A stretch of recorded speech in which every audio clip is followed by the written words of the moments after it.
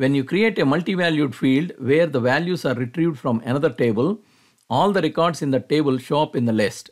For example, the assigned to multi-valued field gets its values from employees table. All the records in the employees table are displayed in the list.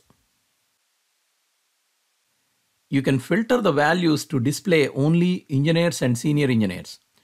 When you use the lookup wizard, the lookup field properties are automatically set.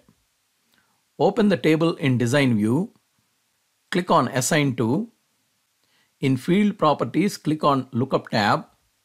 Row source is the SQL statement used to get the display values from the source table. Click on the three dots to modify the query. Query Builder opens.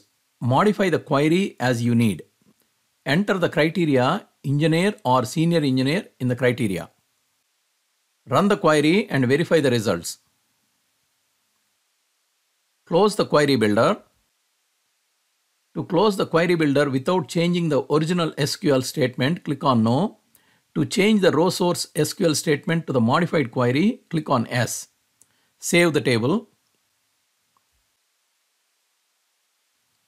Open the table projects. Click in the Assign To field.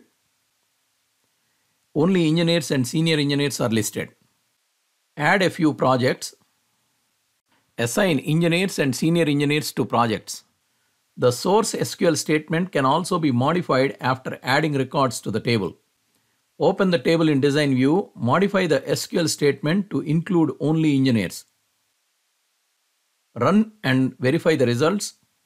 Save the query. Save and open the table.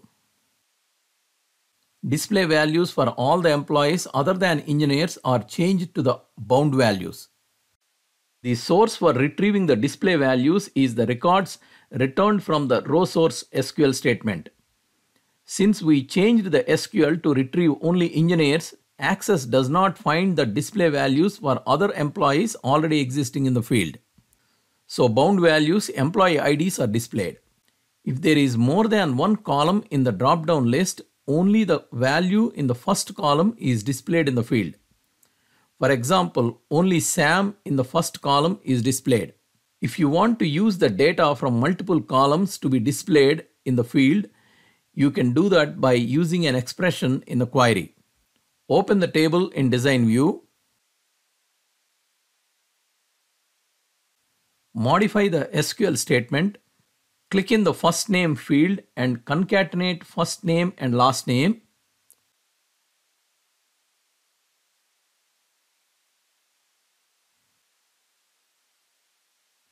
Delete last name. Run and verify the results. Save the query.